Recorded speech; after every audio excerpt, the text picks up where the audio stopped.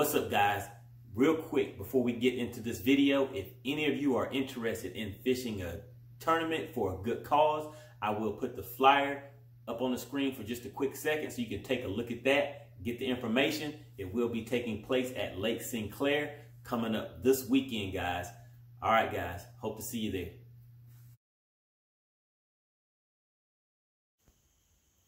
What's up, guys? This is Ryan Johnson with moneybass.com. Let's go ahead and get right into it. I'm going to hit the power button and let this start booting up. Once it gets to the prompt where we'll ask you to hit the menu button, you want to go ahead and hit that so that you can go into simulator mode. So that should pop up in just a second here. All right, let's see. There we go. Press menu for startup options. So I hit the menu button. And then I want to go down to simulator, hit the right arrow key, and there we go. So now we want to press exit to continue. Let's hit the exit key. All right, guys. So the purpose of today's video for our electronics tip for this week is going to be the answer to the question of what views are available on your Mega Live systems. As everybody probably knows now, the Mega Live systems have began shipping out. If you look on the Facebook Mega Live page, you will see there's kind of like a frenzy going on right now. So everybody's rushing to try to get theirs. The guys that put in their pre-orders, they're making calls to the dealers and everything, trying to find out when they're going to get their order in, because some of the guys that did not put pre-orders in, they're able to find some contacts and just find some ways where they are snatching those up. But just wanted to say to you guys, please make sure you continue to support the channel. Hit the like button and just share these videos with your friends. And if you have questions or comments, please make sure you do get involved in the comment section. There's a lot of good information in there. I will link the video from yesterday where we talked about Mega Live and one or two other videos that we've done. And guys, always remember the comment section. There's a lot of good information in there. So make sure you do take the time to read the comment section and check the description, because I'll put links to other pertinent information in there. But so for today, what I was saying is we are going to answer the question of what views are you able to see with a split screen with your Mega Live system. So what you want to do is go up here and hold in this menu key. That will take you to another menu where you can see the option to go to Sonar. So this is a Helix system. So as far as I know, the Helix system is going to give you, well, the Solix will give you the option of having a split screen with your Mega 360 and also your Mega Live at the same time. But the Helix system does not offer that option. If anyone out there has the Solix system and they know anything different than that, please make sure you leave that down in the comments and any other pertinent information that you feel may help some of the guys out. So like I said, let's press in this, hold on one second, hit this exit key to exit out of here. Gonna hold in this menu button. When that comes up, we're gonna go to Sonar. Hit the right arrow key. And what this is gonna do is show us the menu where you can see all of the options for the views that are going to link up with the Sonar. So as we go down here, you will see that you have the main Mega Live view. So let's just take a look at that. That is going to show you just Mega Live only on the entire screen. No split screen, just full Mega Live. All right, so let's just go back in here. So this is a shortcut key to get to that menu so that you can go to these options a little faster. So let's hold it in again, go to Sonar, hit the right arrow key, and let's scroll down. So we just took a look at the Mega Live view only. All right, so let's keep going down and see what other options we have in here. All right, there we go. We got Mega Live and 2D.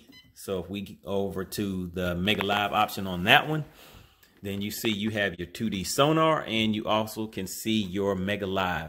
And on here, just a little bit of quick information. If you hit the menu key, and let's see, the options under here will allow you to go to the left or right screen. So this will pretty much be the same on all of the other screens. So we won't need to go through each option on those, but you can turn the Mega Live on and off.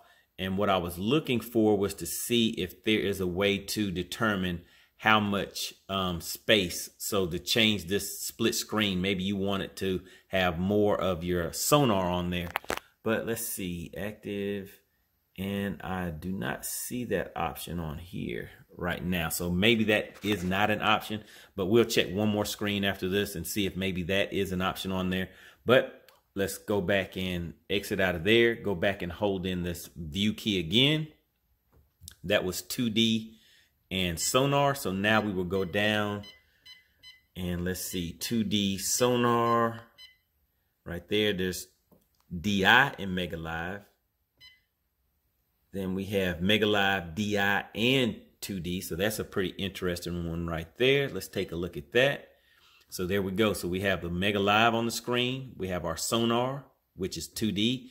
And we have the DI, our down imaging. So that is a split screen that will show all three of those. All right, so now let's just take a quick look under the menu options under that. So we can have the active pane where it will either show on the right side or the left side. It's currently on the right. So if we shoot it over to the left, then it'll highlight that and give you the options over here for your DI and your sonar. So again, I don't see anything that allows you to split the screen as far as if you wanted to make the Mega Live a little bigger, or I mean, yes, a little bigger or a little smaller. So let's see, chart speed. Okay, all right, so let's go ahead and put that back on the right side. Mega Live mode. All right, so now let's go ahead and hit the menu key again. Well, actually, let's exit out of here first. Hit the menu key, hold that in, and let's just continue down. All right, start from where we left off. There we go. We were on 2D, DI, and Mega Live. All right, so I don't see any more Mega Live options in here. There we go. So those are the Mega Live options that you have. You have the full screen, you have Mega Live and DI, Mega Live and sonar, and let's go ahead and exit out of here and let me show you this last one. So hold in this menu button again, and now we want to go to chart. Hit the right arrow key, and let's just do the same thing as we go down. There you go. You'll see chart and Mega Live. And basically what that will show you is your mapping and Mega Live on the other side. So let's take a look at the menu under here and see if there's a way to adjust the screen size. Mega Live mode. Nope. So this pretty much looks like it's going to be a set screen size whenever you're using a split screen with the Mega Live. So you can't make it a little bigger and make the mapping smaller. This is pretty much the size that it is going to be whenever you're using your Mega Live with a split screen. Actually, let me go down just a little bit further and see. Range grids, persistence mode, record. Oh, and that is going to be an option that I know a lot of guys will like. You can go out there and record the action, record how you're doing out on the water. Just make sure you put an SD card in your unit, and you'll be able to record your fishing session out there and come back and look at that later, or upload it to YouTube or anything like that. You know, just add a little excitement to your day. So let's see, record, Mega Live, range grids. Okay, so just the options that I did go over in another video. I will link that down in the description area. So like I said, if you guys have any questions or anything that you think may assist and help the other guys that are getting their units, I do not have mine yet. This is simulation mode. So you guys that do not have your units yet, make sure you do the 2.66 update. That is also in the description. I have a link to that down there. So if you guys want to play around and get used to these settings, make sure you go ahead and get your unit updated. And that way you can do just like I'm doing, come out here and play around with these settings. So once you get your unit, you will already be good to go. You will be familiar with your settings and everything like that. All right, guys, really appreciate you tuning in, supporting the channel. Make sure you like, subscribe, and as always, leave comments. All right, guys, I will see you on the next video.